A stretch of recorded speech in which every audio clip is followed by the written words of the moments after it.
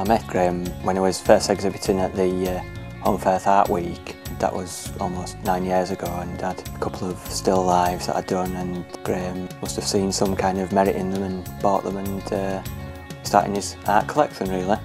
Well, he's like a supreme kind of business mentor for me. Like if I'm doing some particular project, or I'm dealing with a particular client, or I've got some opportunity, I'll always pull on his advice and experience to, which way should I go forward. So it's been fantastic for that. I was fortunate to get commissions from Leeds United and Celtic through an agent when I left college, and then I got introduced to the Football Association, PFA, and they've been commissioning Steven Gerrard and Thierry Henry, Van Nistelrooy every year, whoever wins the Footballer of the Year. So I've met Ryan Giggs and Wayne Rooney, done sittings with them, and I never would have dreamed of meeting like footballers who you kind of look up to. And I did Prince Charles for the Prince's Trust, and Tony Blair painted his portrait with Downing Street.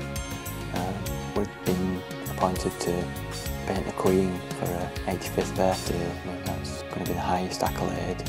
Once that's unveiled and presented and hopefully approved, then I don't know what's left. But I mean, I've got a few decades ahead of me, so the sky's the limit really.